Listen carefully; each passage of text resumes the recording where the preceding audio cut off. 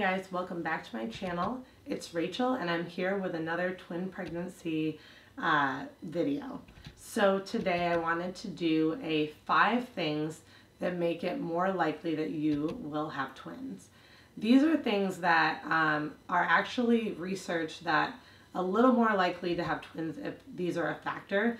There's actually quite a few, but I think these are the most prominent ones that I came across and I wanted to share them with you. So to start, I never thought I was at risk for having twins. That sounds like risk, like a disease. I'm just saying I never thought that I would be sitting here making a twin pregnancy series. Twins weren't something that I even knew existed in our family, so it really never crossed my mind till we actually found out. If you like this type of video, give it a thumbs up, subscribe so you don't miss anything else in our twin pregnancy series, and of course leave me a comment below if any of these signs are something that, or any of these factors are something that you have like 2 or 3 of, or if you've ever been worried like, or hopeful maybe, that you would have twins in your pregnancy. So the first thing is being over 35. This was a factor that most research has said having multiples happens more often when you are of a more mature age. I love that word, a mature age. I think they're calling me old. I'm not 35 yet, but I am over 30, and so I really didn't think that this even applied to me. But being over 35, there is a higher incidence of having multiples. Your heritage plays a little bit of a part in making you more likely to have twins. There are the highest number of twins occurring in people of African American descent.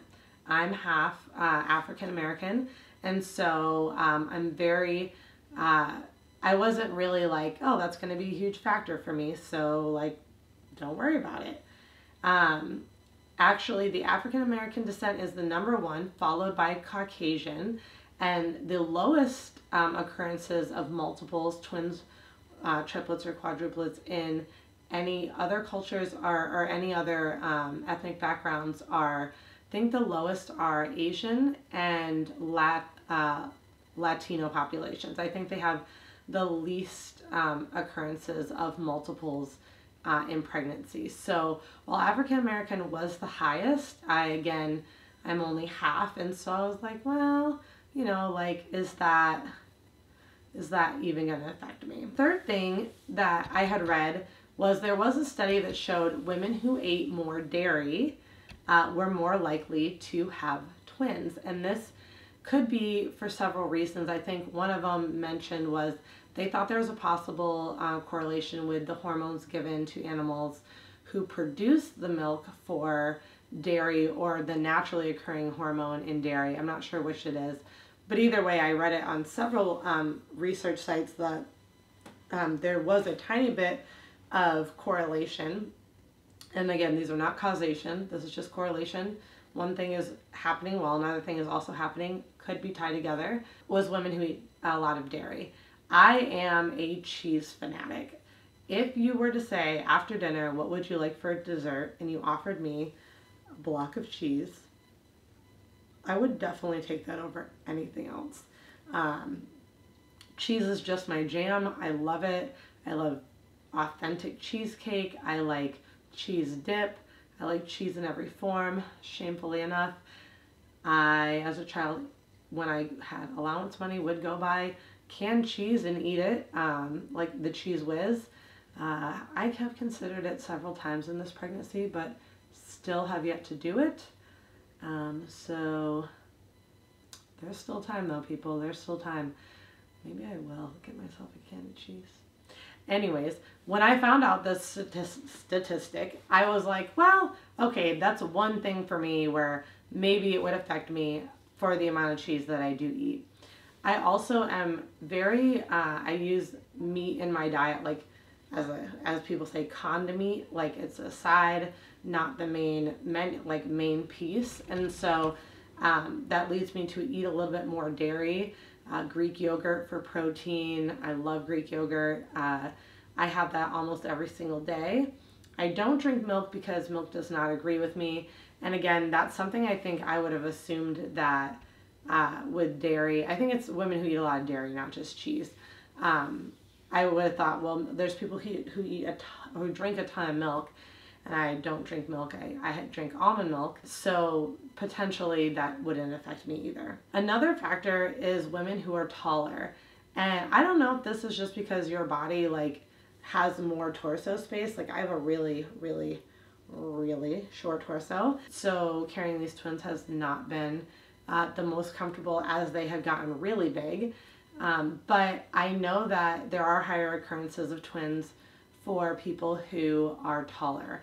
I am not super tall. I'm actually just under or the average height for women. So I didn't think that this applied to me either. So again, no worries there. But the fifth factor that makes you more likely to have twins is if you have fraternal twins that run on either side of your family. This is something that I learned after we found out we were having twins, that both of our grandparents had twins siblings or in their family, or had siblings who had twins. So my grandmother's brothers were twins. There were another set of twins on my side, and my husband's side has 2 sets of twins. By the way, they were all twin boys, which we are having twin boys.